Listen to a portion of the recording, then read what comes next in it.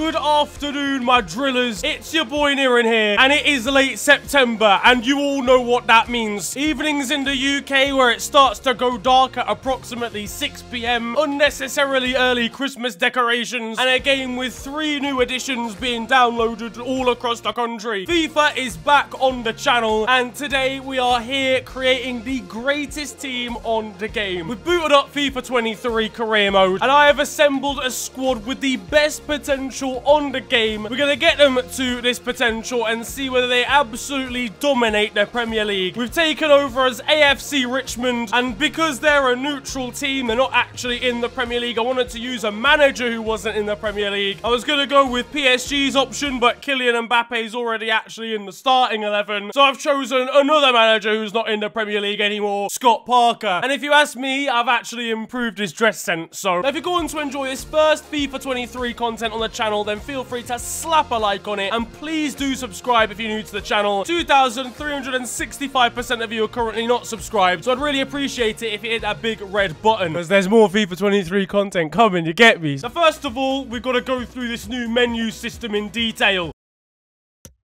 Having gone through the new menu system in detail, it's time to check out this squad. And I'll be honest, it's absolutely disgusting. In goal, we've got Gianluigi Donnarumma, who's been below the age of 22 for 9 whole years. Trent Alexander-Arnold in defense is a bold move from me, but I'm going with it anyway. Our centre-back partnership is Bastoni and De Ligt here. Now, this is in terms of ratings, but in terms of potential, this will change. In fact, I need to change something already. Tart, what are you doing?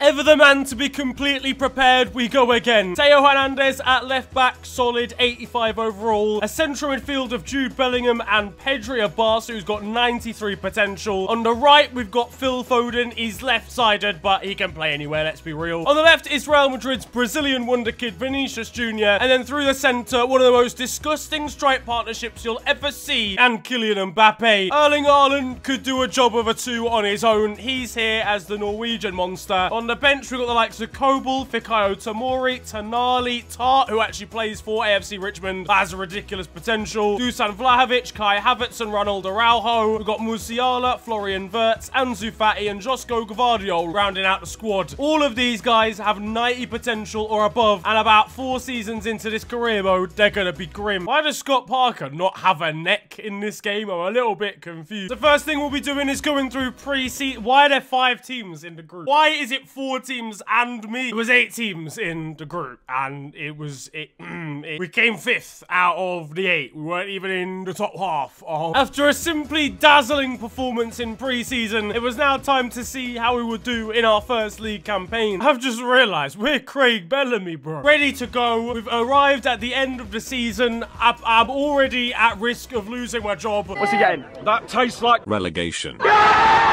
Which, I'll be honest, is not great for the longevity of this video. If it's only 4 minutes in length and that outro starts playing in a second, and you know what's happened. We've ended up finishing 2nd in the league. Spurs won the league, yeah, nah. I was hoping that this FIFA would be a bit more realistic, man. They've won the league by 7 points over ourselves, and Liverpool in 2nd and 3rd, then City, Chelsea, United, and Arsenal. In our first season with a group of wonder kids, a group of young individuals, and not much experience in this side, we've come 2nd in the league, which to me is not a bad effort, though clearly to the board, they're not really that happy. Our best rated player right now is Mbappe. He's 94, flipping it. He's gone up by 3 already. It might well be over for the rest of the league. Same for a very small looking Erling Haaland. Donnarumma's up by 2, Trent up by 2, Hernandez up by 3. Now, when I was joking about the contract termination and the end of the video here, yeah, I'll be honest, lads, we've been sacked. The AFC Richmond board, they're not pleased. Ted Lasso and Scott Parker, both out of there. Ted Lasso wasn't even managing the team at the time, but just by association, they've deported him home. We can only take charge of Nottingham Forest. And we have to avoid relegation, and they've already gone down. Obviously, what I was going to do was keep an eye and monitor this team, so I could see the growth of the team, keep the entire squad together. What we'll have to do now is like, watch them from afar, I guess. So obviously, again, you know, this is becoming sacking simulator right now. We've lost our job as Nottingham Forest manager, and I'm really concerned where we're going to end up. We were meant to win the league title. We haven't done that. We've now got to go to Portsmouth. Again, we only have one choice here. Good news, and definitely the point of this video, Portsmouth stayed in the Championship. Oh my God! This is what he does! In the Premier League. Yeah, these lot are finished. Yeah, they're done. They're done. AFC Richmond have finished 7th. The team of Wonderkids are in 7th position. The best team in the game, the best team possible, finished 7th. They're in the Conference League, lads. Liverpool won the Champions League. Were Richmond present at all? Yeah, the team of Wonderkids went out 2-0, but they did win the FA Cup, beating Middlesbrough 4-1 in the final, and did the cup double, except it's the Carabao Cup. So it's a 1.5. It's that time of the video again. Despite only just scraping survival, Portsmouth wanted us to finish mid-table. I can already tell that this game is going to be stupid for board. Season 3 is done. Finito, slapped in the chapters, in the past, the history books. It's over. Done. Finalised. And AFC Richmond still haven't won the league. Like, ratings-wise, we're getting to a point now where they just do pound for pound, have the best players in the whole game, and they still can't win the league. They didn't win the FA Cup this time either. Where did we lose? Hartlepool went further than the Wonderkids did. And they lost their Carabao Cup winner status too. Chelsea won that on penalties. They went out at the first possible opportunity. Too late and Orient. I want to end it all. Alright, it's fine. The Conference League works differently on the game. They must have been put in the Europa League instead, and they were, and they won it. So that's a European trophy won by the Wonderkids, but it's the Europa League. And no offense to the Europa League, these lot should have been winning the Champions League. Right, Season 4, they finally broke the duck. AFC Richmond have won the Premier League. 80 points accumulated, so really not that many to win the league here. For the best team in the game, it should have happened before now. In the FA Cup, and they were knocked out in the semi-finals to Aston Villa. In the Carabao Cup, and they didn't even make it to the quarter-finals. Meanwhile, they were guaranteed a spot in the Champions League after winning the Europa League last year. They utilised that by going out in the quarters. And our final season at simming forward is done. The team of Wonderkids have finished 2nd in the league. So in total, in 5 years, the best possible team on this game has taken 1 Premier League title. They finished 2nd, 6 points behind Chelsea and ahead of the 2 Manchester clubs. They didn't take home the FA Cup in this final season either. That went to Arsenal after beating Blackburn. They didn't win the Carabao Cup either, losing in the semi-finals to Chelsea. But in the Champions League, and they would come the closest they have in the entire save, losing to RB Leipzig of all teams, 1-0 in the final. Now, obviously, I'm gassing them up and I'm saying they're the best team in the game possible. But in fairness, things might have changed since the start, given I'm not controlling them anymore. Let's have a little gander and see what their club is looking like. We've got Trent Alexander-Arnold at a 90 rating. Prince Anning,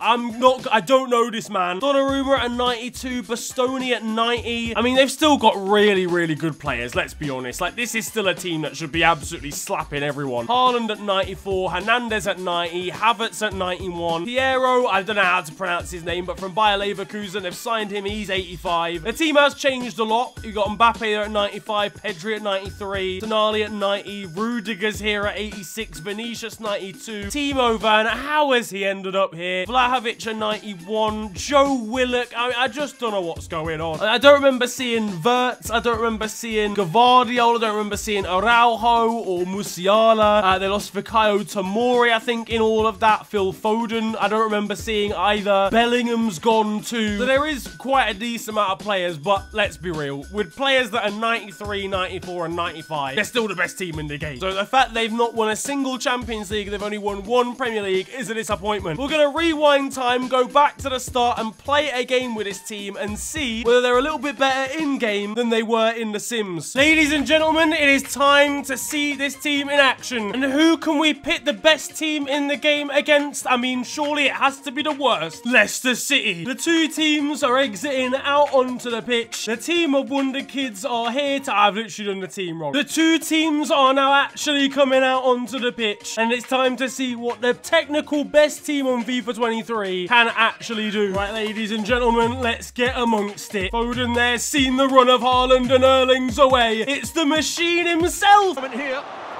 It's the...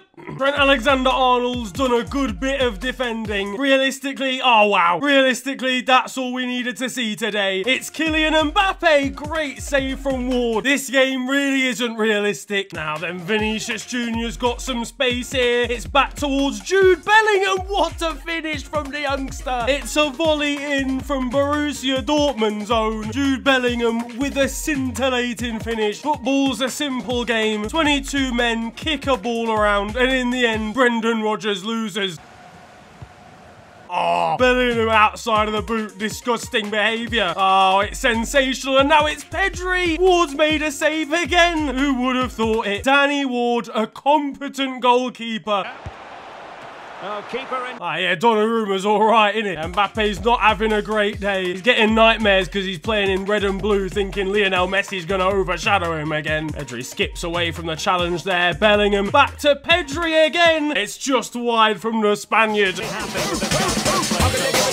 Flip it. Vinicius. Nah, I don't know who he went, but I think it was Albrighton. His career's over. Oh, Vinicius is making moves here. I don't know what's just happened, lads. I'll be honest with you. Defending needs to be done by Trent Alexander. No, it's Phil Foden. It's Haaland. It's Bellingham again, and it's a second of the game for Jude. He's easily the standout player right now, not gonna lie. Liverpool, if you're watching, just please sign him in it, because we need... Oh, Donnarumma's insane. Yeah, never mind. The clean sheet there's a little bit. What a challenge from Theo Hernandez. Can he play the right ball? He can. Haaland's away.